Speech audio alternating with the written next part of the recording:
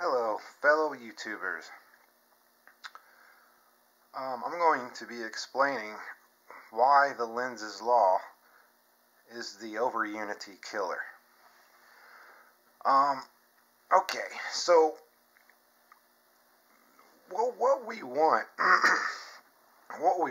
of course, is to have this thing in resonance, and resonance plays a large part in the operation of creating a large output for a small input.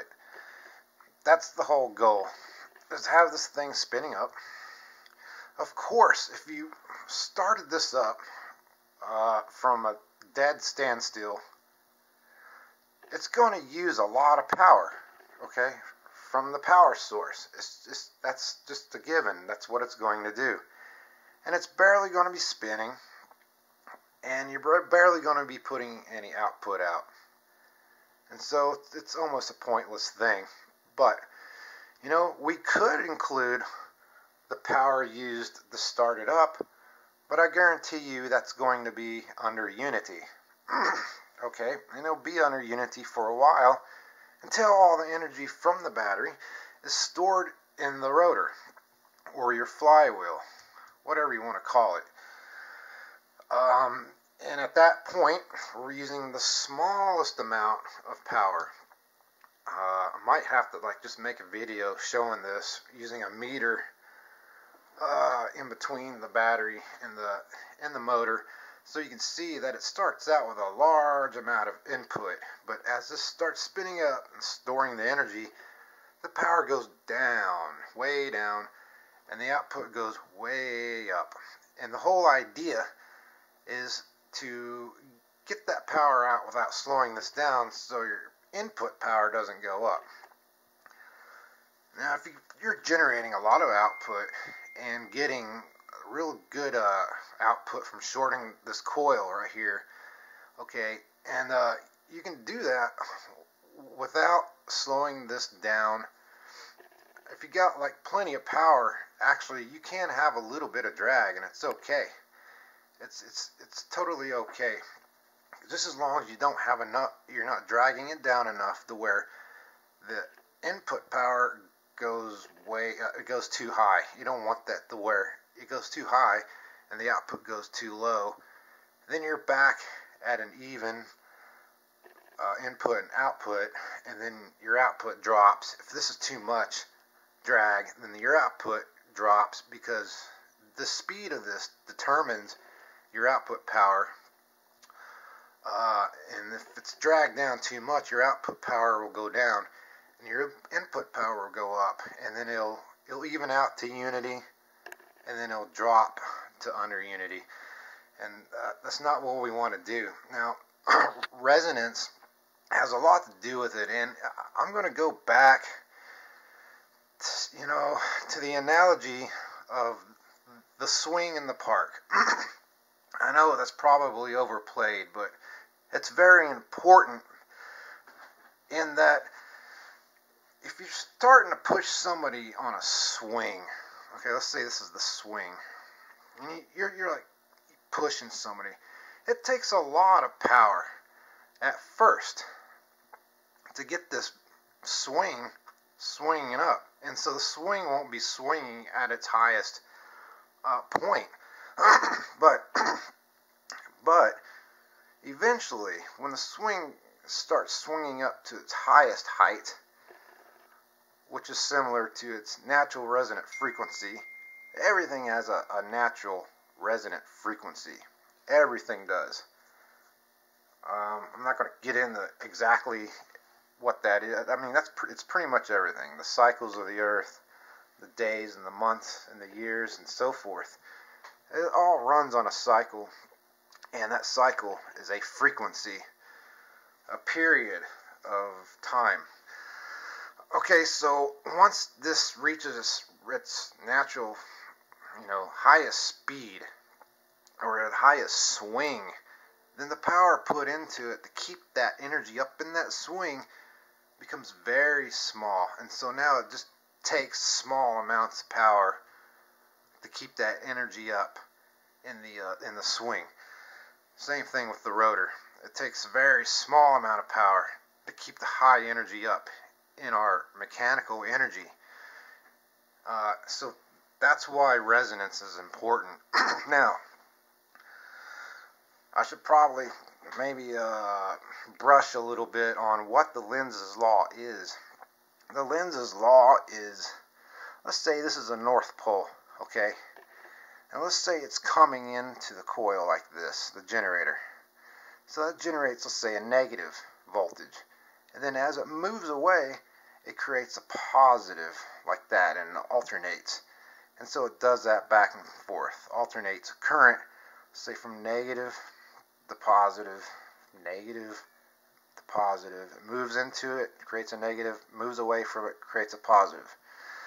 Well, the Lenz's law is when you draw current from that voltage, it sets up its own magnetic field to where if this is a North Pole and it's coming in and generating, and you pull current off that generated power, it's going to create a North Pole to push this North Pole away. So it makes it harder to come in. So that's what slows it down. As it leaves and alternates, then the magnetic field that's being generated, and when you draw current, is going to create a South Pole around your wire, and it's going to try to drag it back like that. So it's it's dragging it all the way through. It's trying to push it away here, it slows it down, and then it's trying to drag it back, which slows it down even further. So that's the loading of the rotor. That's the feedback mechanism that we want to avoid. And so once we drag that down, then of course your power going in goes up because you're stalling this. And then of course if this slows down, and like I already mentioned, the speed determines how much you're generating in power. And if this slows down, then your generated power goes down. And so that's why somebody might come up with the idea of, oh, well, I'm going to run a motor that's spinning a generator, and then I'm going to take the output of that generator and feed it back to the input and feed the motor that's running the generator, that's running the motor, that's running the generator, that's running the motor, and try to loop it so it runs itself. Well, no, you can't do that because of the Lenz's law of drag. So the whole idea is to get this output power as high as possible and the input power down as much as possible. And that's when it's in the state of resonance. And so if we're talking about a swing, okay, the idea then is to pull power or kinetic energy from the swing, take energy from the swing. So if we were to do that normally, the swing would say the swing hits something so we can power it. It's going to slow the swing down. So we have to put more power into it to get the swing back up. And so, no, there is no overunity in resonance by itself. So the idea is to take energy off the swing without actually slowing the swing down.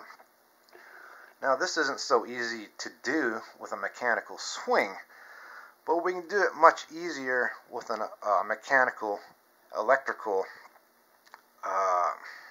setup like this. So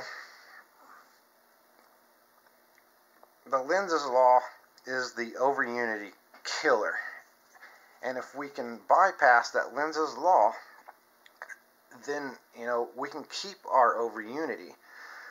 I would also like to say the overunity shows up in the voltage alone. If you don't draw any current from this generator coil, okay, and it's just sitting there, this is spinning past it, and this is going to generate like a very high voltage, and then it won't affect this if you don't load that down and try to pull current from it, and it's just generating a voltage. This won't feel anything at all. It's only until you draw current.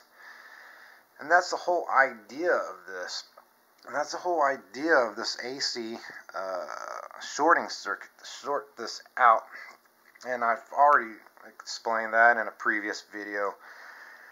And so this is why that you can just take the normal generated power and measure it and see that it is indeed more power than what is going into it, but it's going to drag the rotor down. If you're just trying to pull current like a normal generator, you just try to pull current off of it normally, it's going to drag this down. So at first you'll see it as more power, but then the Lenz's law opposing fields from drawing current will eventually catch up to this and load that down. And once that gets loaded down, then you'll see your generated power drop and your input power go up. And so it may start out way up here as overunity, but then eventually it goes down, your output drops and your input rises, and then it becomes unity, and then it goes under unity. All because of the Lenz's law of drag. So once you get rid of that drag completely, or even a little bit, all you have to do is get rid of it a little bit to where you don't make your power go way up high and drop your output way low. As long as you can keep it up here and this below, and your output up higher than your input, and do that continuously without dragging this down, and continuously keep your output up, then you can have a continuous overunity output power. So I hope that explains it a little bit better. And of course, when you first start it up, like I said, it's going to use a lot of power. You won't see overunity. Okay, it's only until it's got up the power and stored all the energy from the power source and stored it in here that you're going to be able to see, in the resonance. It has to be in resonance before you can see the overunity. And if we're avoiding the drag from pulling current off of this so we can see our overunity, then we can keep that up higher.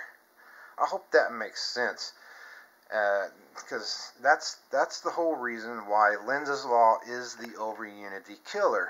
You bypass Lenz's law, you can keep your overunity and not go under unity. Just as long as we don't drag this down to make the power feeding into it go up and the output go down. I want to keep that up.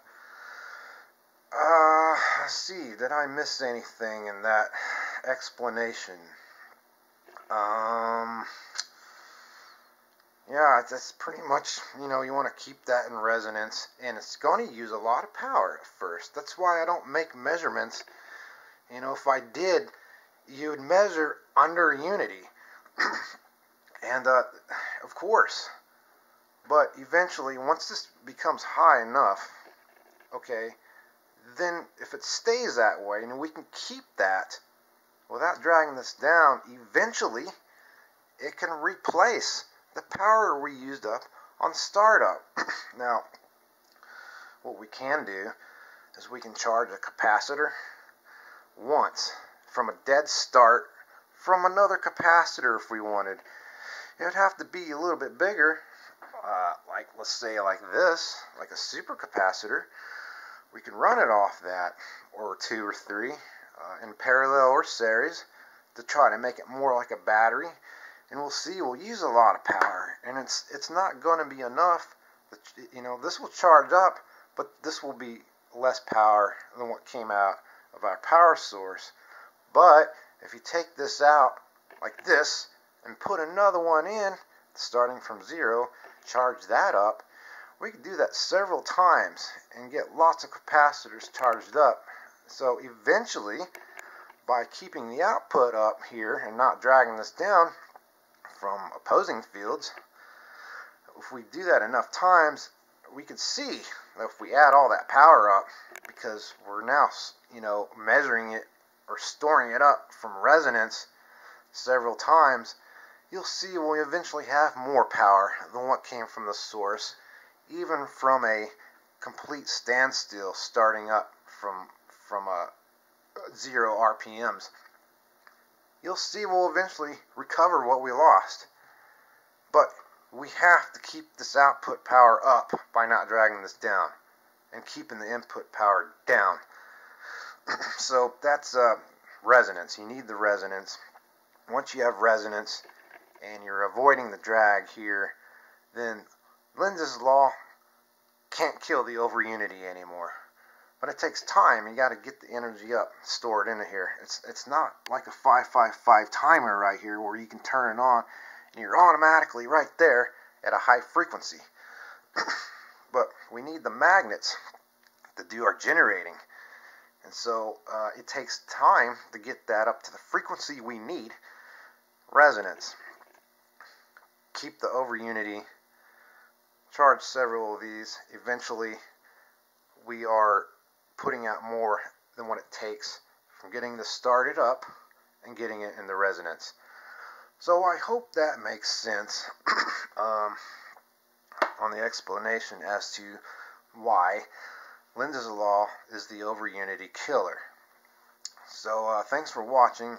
If you're new to this channel, please subscribe, and I will see you on the next video.